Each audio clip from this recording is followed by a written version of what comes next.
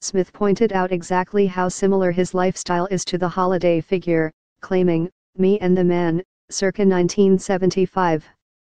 As the wee sick me gazed up at a bearded fat guy in a colorful outfit, I suddenly knew exactly what I wanted to be for the rest of my life, a bearded fat guy in a colorful outfit."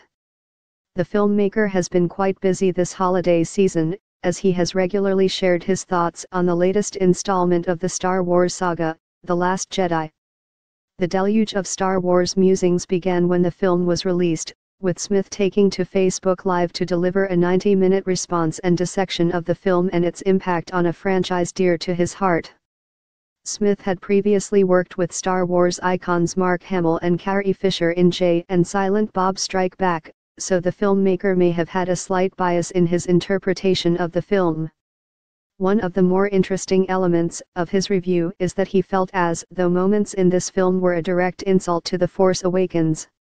"I don't think Last Jedi writer/director Rian Johnson was attacking director J.J. Abrams or The Force Awakens, but there are plenty of what I like to call F***CKUJJ moments in The Last Jedi where it seems like the work that was done in The Force Awakens just got undone in one very quick swoop by Rian," Smith claimed. "The first one is, they blow that bass from The Force Awakens to sh**t.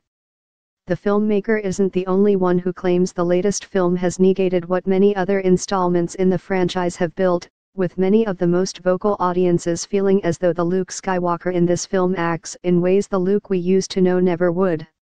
You can judge for yourself, as The Last Jedi is in theaters now."